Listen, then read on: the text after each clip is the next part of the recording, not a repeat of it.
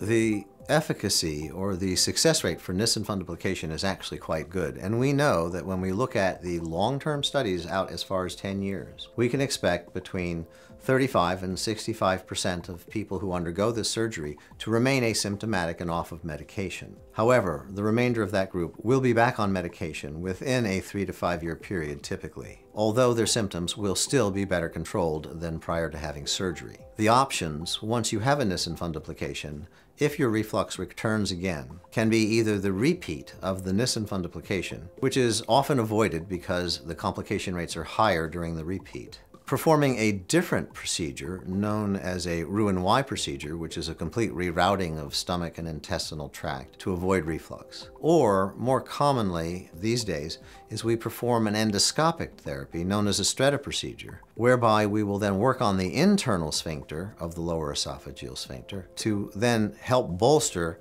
the prior effect, even though it may be failing at this time, of the Nissen fundoplication on the external sphincter.